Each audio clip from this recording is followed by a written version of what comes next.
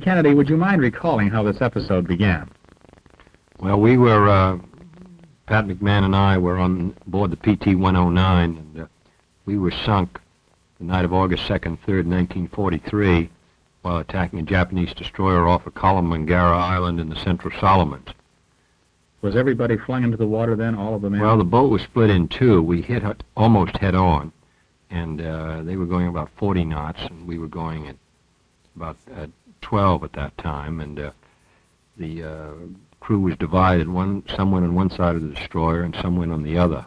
Was any of the crew lost at the time? Yes, two were lost, and some of them were taken under the destroyer and came up at 100 or 150 or 200 yards away from the boat.